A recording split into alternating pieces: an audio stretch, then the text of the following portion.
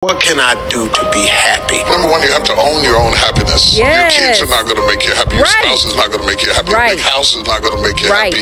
Own your own happiness and be responsible for doing those things that bring joy into your own heart, independently of life and people and money and all of that stuff. It doesn't necessarily give you happiness. You have to take responsibility of that peace and that joy that lives inside of your heart and not inside of your stuff. The second thing that I think people need to do is challenge their own story, because people torment themselves by how they see their life. Challenge your own story. Change the way you talk to yourself about who you are and what happened to you and what you're going to do in your life. You wrote the script. Change the story. Change the dialogue. You can lead. The third thing that I think is very important is to enjoy the journey, not the destination. A lot of us delay our happiness. When I get to this level, when I get my degree, when I get the kids, when I get married, I'm going to be happy.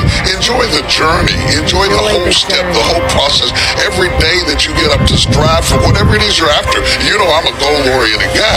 But you don't celebrate when you get to the finish line. Celebrate all along the way.